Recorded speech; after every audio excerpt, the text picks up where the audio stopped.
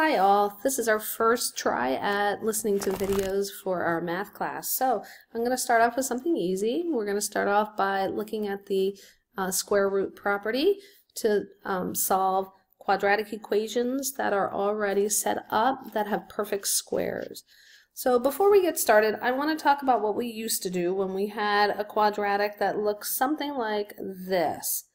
We had something like x squared equals 9. Back in chapter 5 we had talked about how to solve anything of degree bigger than 1, and we said that we needed to use the zero factor theorem. We're going to change that a little bit today, but let's just review the zero factor theorem. The zero factor theorem says that one side of your equation must equal 0, so I'm going to subtract that 9 from both sides.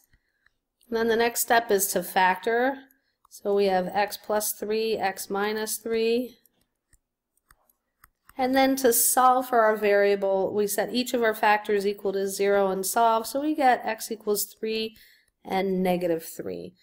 So I want you to notice that this is a special case of a polynomial of degree bigger than 1. It is a perfect square. Okay, we have a perfect square on one side. It doesn't really matter what this number is, but we do have a perfect square on one side. And for a case like this, we are going to start learning how to use the square root property to solve, so we don't have to go through so many steps to actually get an answer for an equation like this. So let's look at the square root property.